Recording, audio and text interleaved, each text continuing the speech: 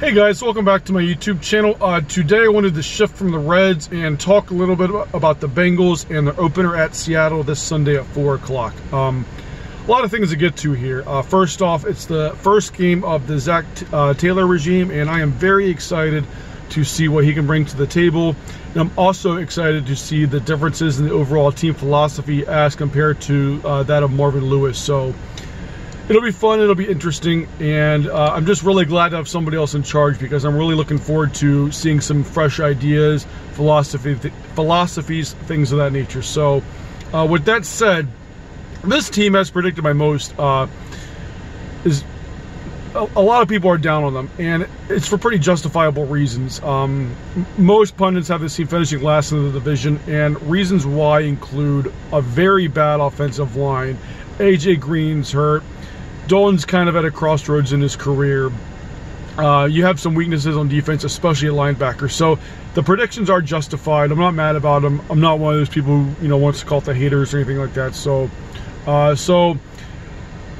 yeah, there's a perception about them, and they're gonna have to go out and lay out this new regime and these new philosophies brick by brick. And it may be a struggle at times. And this is a tough opponent. They'll be playing in a very difficult stadium.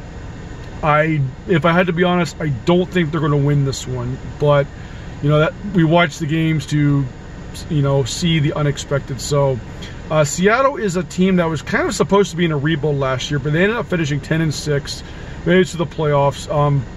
As everybody knows, it kind of starts and stops with Russell Wilson. He's the franchise guy, Super Bowl champion. I wouldn't say he's like an upper echelon quarterback, but he's definitely up there. He's somebody you have to prepare for. They also have a really good rushing attack as well, so the Bengals have to be on the lookout for that. This is not a very good Week 1 matchup for the Bengals, especially, let me rewind and talk about the absence of AJ Green. He's the guy I feel like they're going to miss, so others are going to have to step up. I'm interested to see the play calling, the overall philosophy and the direction. Yeah, like I keep saying, not an easy game.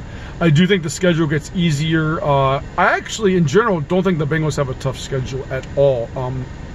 So there is that, although people see the Bengals on their schedule and think the same thing. So, I mean, it is what it is. But anyway, Week 1 for the Bengals this Sunday at Seattle at 4 o'clock.